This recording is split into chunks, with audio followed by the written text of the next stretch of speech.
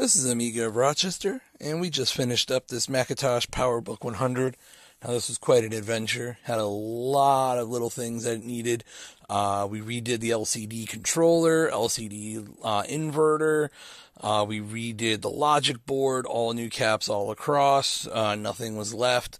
We redid the mouse, the CPU card. So all that's been done.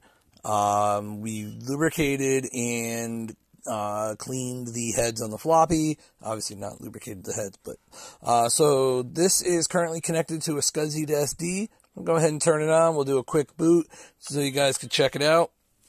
It has a 4 megabyte memory add-on, and this system is 7.5, although it'll probably run 6. Unfortunately, we did find that the original hard drive does seem to be faulty.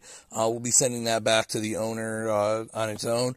But as you can see, the backlight controls are working. And yeah. Mouse works. Needs to be cleaned. I'll let the owner do that one. But if we go in about this Mac, here we go. 4 megs of total memory.